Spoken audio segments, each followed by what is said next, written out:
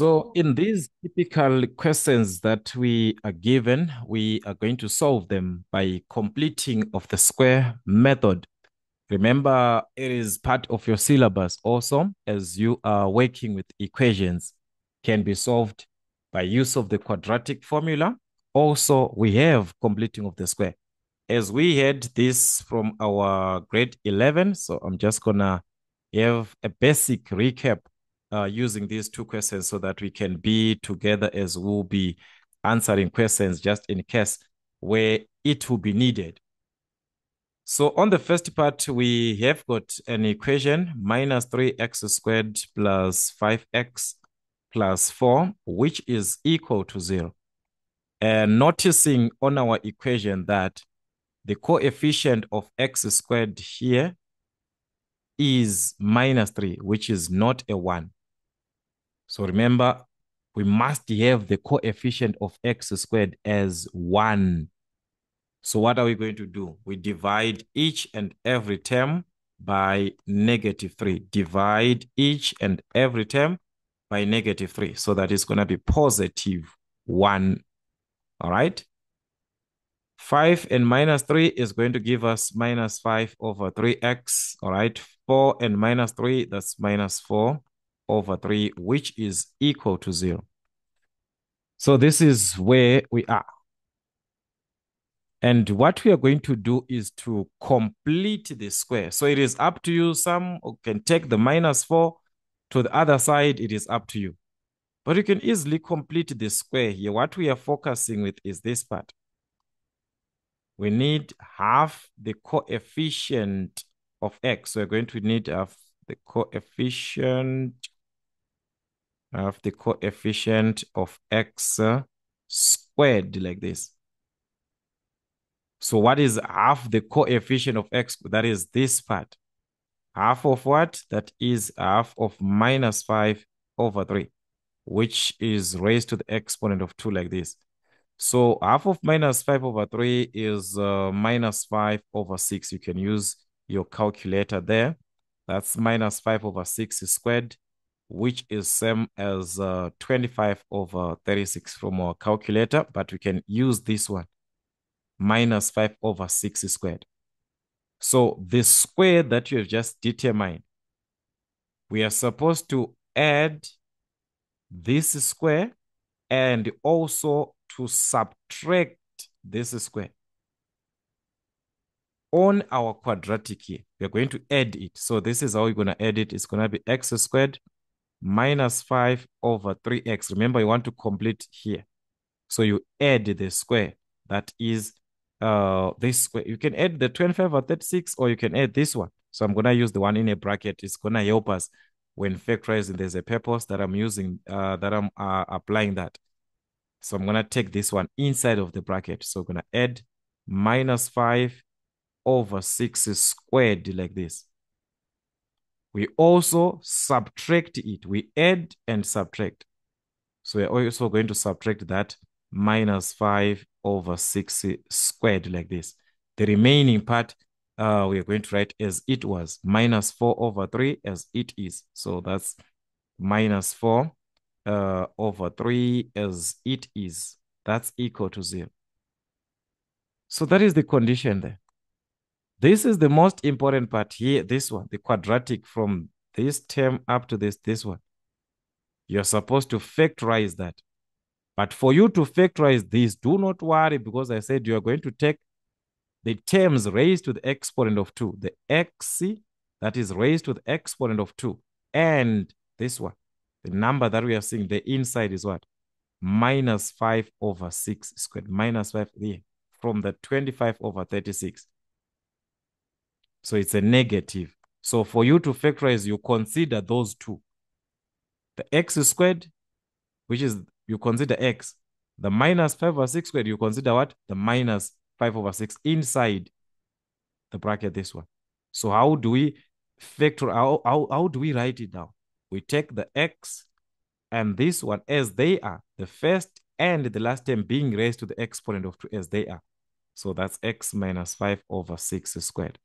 All right, guys, this is a recap. There is a lot where it came from. If you watch grade 11, mathematics, you can get rid of that to say, where was this one being taken from? How do we end up with this? But for now, guys, for recap, we just, okay, the first one and the last one being raised to the exponent of 2. Then the rest, we are supposed to simplify this one. So you can use our calculator to simplify this part that is remaining. All right, so let's see from our calculator. That's a minus. It's outside of the bracket, this one. So it's minus. You open the bracket, minus 5 over 6. So that's minus 5 over 6. Minus 5 over 6. Move aside, close the bracket. Raised to the exponent of 2. Minus 4 over 3 like this. So that was going to give us minus 73 over 36. All right. So that's minus 73 over 36 minus 73 over 36. That's equal to 0. All right. So from this, guys, we can easily solve for x because we have this x squared. So let's get rid of this other one to the other side of the equation. It was going to be a positive. All right. So that's x minus 5 over 6 squared is equal to, the moment we take this term to the other side, it was going to be positive 73 over 36. Remember how to get rid of a square. Whenever you have a square like this, you introduce the square root both sides of the equation. So by introducing the square root and the square cancels. So you're remaining with what is inside, which is x minus 5 over 6. What about this side? We can simplify that one. What is the square root of 73? We do not know that one. But we know that the square root of any number is what? Plus or minus. We just write as plus or minus the square root of 73. But what about the square root of 36? We know that one. That's a 6. We know that one. That's a 6. So with this part, we can solve for x by taking the negative 5 to the other side. It was going to be what? A positive 5 over 6, that one. So meaning to say x is equal to, these to the other side will be a positive.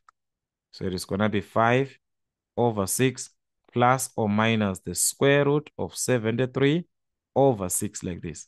Knowing that when the denominators are the same, as we can see, we can easily combine the numerators together under the same denominator. So that's 5 plus or minus the square root of 73 over 6, of which combining is not necessary. You can even use your calculator here. Separate plus and minus there. One carries a plus, another one carries a minus. At this stage, you just have to separate it there. Or you can combine like this. It's up to you. All right? So on the calculator, that's where you have the separation starting with the one with the plus. All right? So this is how you can simply use our calculator. Put a fraction. 5 plus the square root of 73. That's the square root of 73 over a 6 like this. So it was going to give us this as it is. Then you change this SD, then 2,57 like that. So mostly our answers to 2 decimal places. So let's just shift. Let's just set up this. So it's shift, go to the setup, fix on number 6. Then you press 2 to 2 decimal places. So that's 2,26. 2,26, or our x is equal to the one with the negative. All right. So we just have to move out this change. All right. So let's remove the plus, put a negative. All right. So that's it. Change this. It's minus 0,59 already. It is fixed to 2 decimal places. So it is going to be negative 0,59. That is to 2 decimal places. So that is using completing of the square method. So if you see the completing of the square method, guys, the most important part is here. Finding half of the coefficient of x, then square it. that part that you obtain, you must add and also subtract it so that it neutralizes our question back to how it was presented before. Then you apply your factorization. All right. That is how you can simply work out these typical questions. So I want you to work out as many questions as you can on solving these typical questions.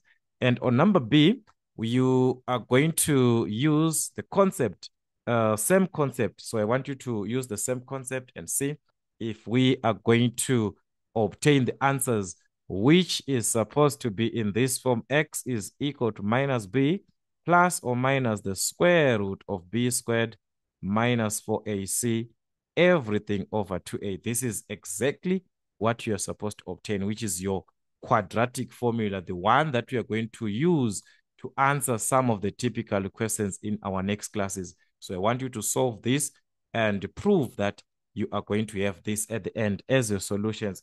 So if you've got a challenge on how to answer this question, make sure that you go through the grade 11 mathematics factorization,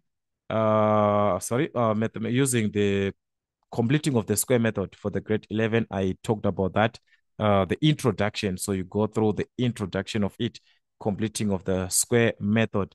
You see that I explained this question as it is, and even more questions actually. So you can even learn or do as many revisions as you can. There's so many questions there which are waiting for you. That's it, guys. Till we meet again.